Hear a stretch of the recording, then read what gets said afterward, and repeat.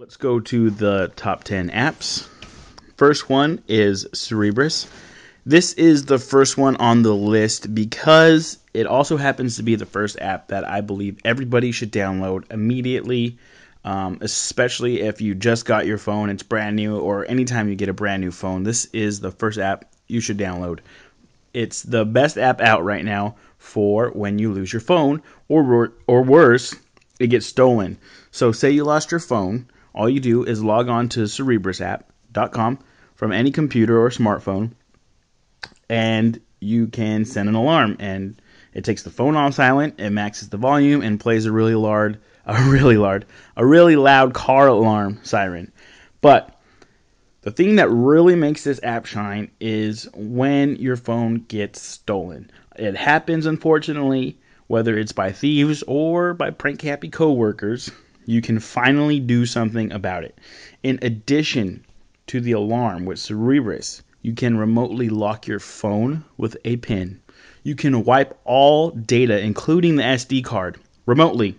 You can track its live location, the movement and location history with GPS. You can also record audio secretly with the phone's mic, take a picture of the thief using the front-facing camera, or even take a video.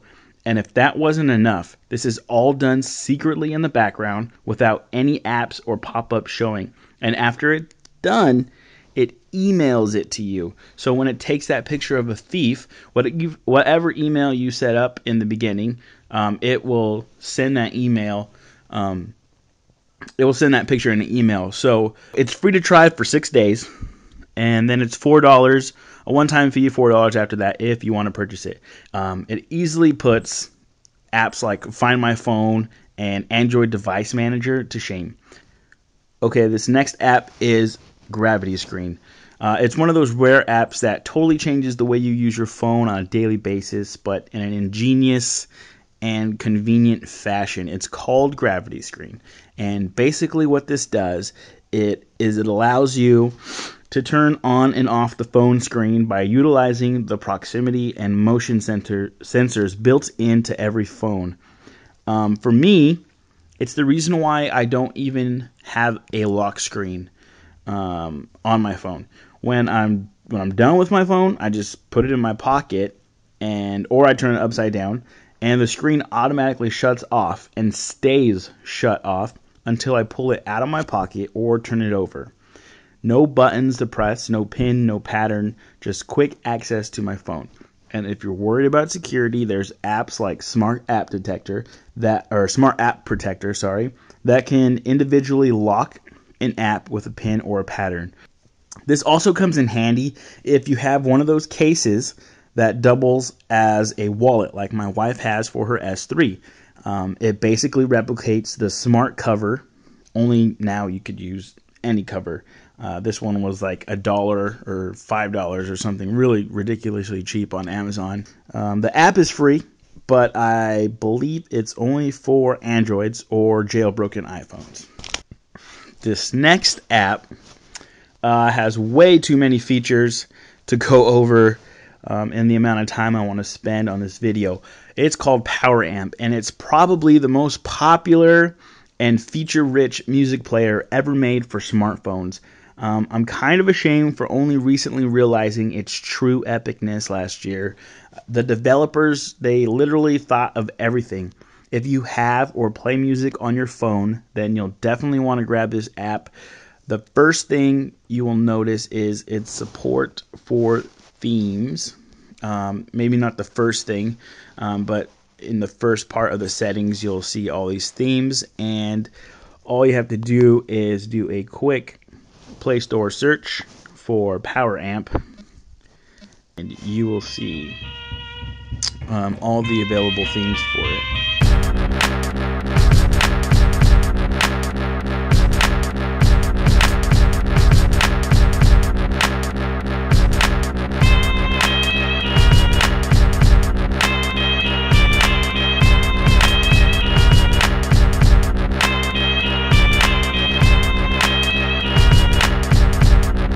My favorite features about Poweramp are ones you can't find anywhere else.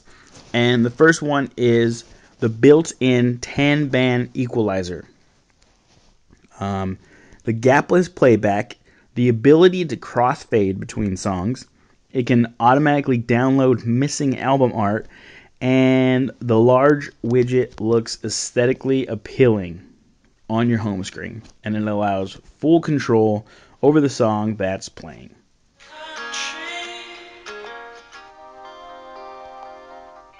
I also love that slow fade out and fade in when you switch songs. That's pretty cool. The major seller for me was the ability to play songs from folders. All I have to do is make sure all my favorite rap songs are in a folder that I call Favor Rap, and I could play a song from there instantly, and even better, I could play the whole contents of that folder on shuffle. So I love that feature. It defeats the need to make playlists. Such a tiny detail, but it makes a world of a difference for me. It's free to try for 15 days. Then you'll need to buy the full version for $4. Again, one-time fee. And this next app is Kii Keyboard. I did a full review and tutorial on Kii Keyboard, but to sum it up, get it. It's awesome, makes life easier. Another app with way too many features to list right now, but my favorites include, of course, the ability to swipe, or as they call it, gesture type. It's really accurate and has a really high success rate when swiping, better than any other keyboard with similar swiping features. You have access to all the emojis as well as shortcuts to some of the coolest little Japanese-inspired emoticons that I love to use. Alien text is also pretty neat, and an easy way to stand out in places that only allow texts. The number rows at the top and the arrows at the bottom. They add even more convenience and speed to your typing in addition to swiping. And of course, you can customize the size, looks, and color of it using built-in themes or the themes from other keyboards like Go Keyboard that are also compatible with Kii. The app is free, but a lot of the useful features that I use daily, like the ones I mentioned, are only available through the one-time in-app upgrade purchase, which is about $5. This next app is Modern Flip Clock. Finally, a simple app to talk about. This is seriously, it's just a clock. It's a very sexy looking one at that, and I'm a sucker for flip clocks, and sadly there isn't very many good looking flip clock apps out there right now. You just run the app and it turns your phone into a nice little flip desk clock. Works best if your phone or case has a kickstand. Not too much customization yet, but hopefully the developer will offer more customizing options in the future. I see a free version and a 99-cent version. I'm thinking the free one has ads on it, and this one that I have is the 99-cent version with no ads. Next is Project M. It's a rather simple app. It's basically just cool visualizations that react to whatever music you happen to be playing on your phone. Whether it's Poweramp or Pandora, this will pick it up. A few options in there, but nothing too crazy. Simply swipe to the left or right to change the visualization, or just leave it playing and it'll change automatically, kind of like a slideshow, slowly fading into the next effect. It's a pretty cool little app, and it looks great when you play it on your TV. Its free version has ads, but you can purchase the ad-free version in the Play Store today for $3.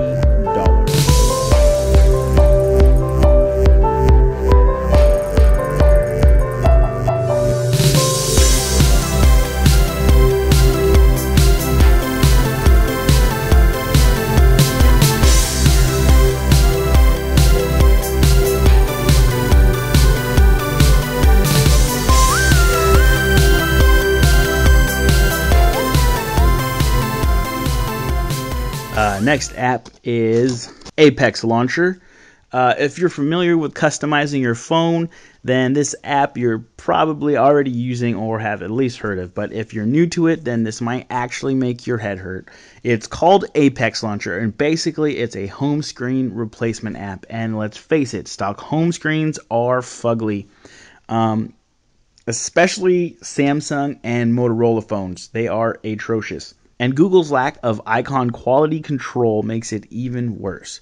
Well, if you want to totally theme your phone, this is the first step. It's to get a home screen replacement app, or launchers as they are properly called. I've tried many launchers. I've tried Nova Launcher, Launcher Plus, Go Launcher, etc., even Launcher 7.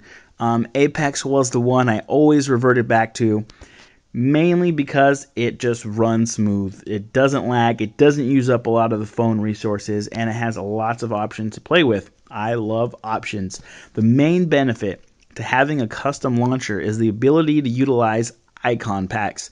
There are tons of them in the Play Store, and it's the easiest way to give your phone a unique look. If you download Apex Launcher, I encourage you to play around with all the features. Maybe watch some YouTube videos on it. It's quite fun once you get the hang of it. The free version is great as is. The Pro version is $4 and enables a few more features, though I really don't find those too useful. The next app is a widget app known as Ultimate Custom Clock Widget, or UCCW. Don't let the name fool you, though. There's a whole lot more than just clocks that it can offer.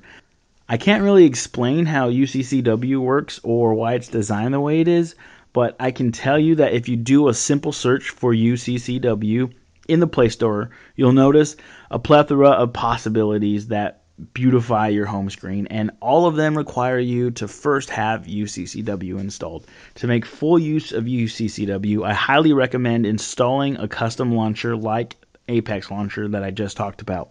If you're serious about customizing your home screen, this app is a must-have, especially if you're into minimal design, as the majority of the widgets seem to be catered to that sort of market.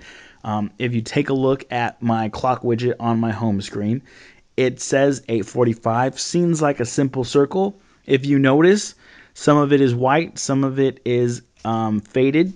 That is a battery indicator, letting you know that my battery is about to die. The best part is it's free, and so are many of the available widgets for it. This next app I want to show you is called Viper for Android. Hardcore audiophiles rejoice. If you're OCD about how your music sounds, and you're one of those people that are constantly fidgeting with the treble and bass knobs in your car, this app is for you. Now, I say it's for hardcore audiophiles only because the app is, 1, it's not available in the Play Store. 2, it requires your phone to be rooted. So obviously, 3, it requires you to be a little tech savvy, especially if you have an S4, as the way the Samsung built these phones, it makes it really difficult to install Viper. But it can be done. I am proof. And once it is, you'll have a hard time living without it, especially if you're playing your phone on speakers, especially if you're playing them on computer speakers. It literally makes my $15 Logitech desktop speakers sound like $100 Bose speakers. No joke. It's mostly due to 3 of the biggest features Viper has to offer, and that is the Viper Bass, the Viper Clarity, and finally the Convolver. Now, Viper is the first app to make convolution possible through a smartphone, and there's plenty of impulse response samples, or IRSs, to choose from. My favorite are the Xperia ones like Clear Audio, though it's hard to find those online these days. So if you are an audiophile like me, this app is obviously a must-have, and you can have it today by visiting Viper for Android's website, following their instructions on how to download and install it. And I also recommend you check out their official post in the XDA forums for more support for your device. And you can leave a comment here and I'll try to help you out, but no guarantees there. Of course, all the links are in the description, so be sure to check those out. And guess what? It's free. Yay! Finally, we reached the end, and our attention is directed towards a glorious, one-of-a-kind app.